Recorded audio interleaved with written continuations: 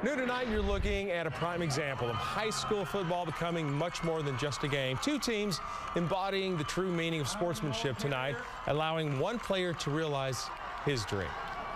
Tonight, it is a touching story of sportsmanship that one coach calls a highlight of his career. As KCRA 3's Richard Sharp reports, this was all for a running back who's autistic. It may not look like much, but this is a play of a lifetime. The life we're talking about, number 58 for Granite Bay, Travis Bauer. It's the first time he's ever played in regulation play. With just 23 seconds left in the game, Travis ran 80 yards, scoring a touchdown. He was smiling all the way. I'm sure that, he will never, ever forget that moment. Travis has an autism spectrum disorder. Being part of this team is a big part of his life and success. Here's where the story gets even more interesting.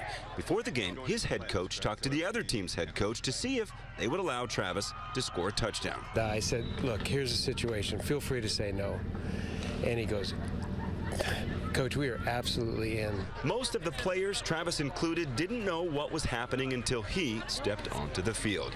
Then it was obvious for both teams. Off he went, and everybody just followed him down. It was one of the most exciting things that I've ever been a part of.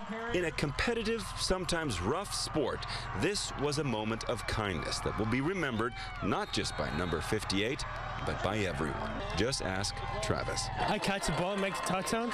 Did you ever think that you were going to be in a game? Yeah. And all the fans, going to be fans, cheerleaders out here. I'm Richard Sharp, KCRA 3 News. I love that Travis was the one who knew that day would come.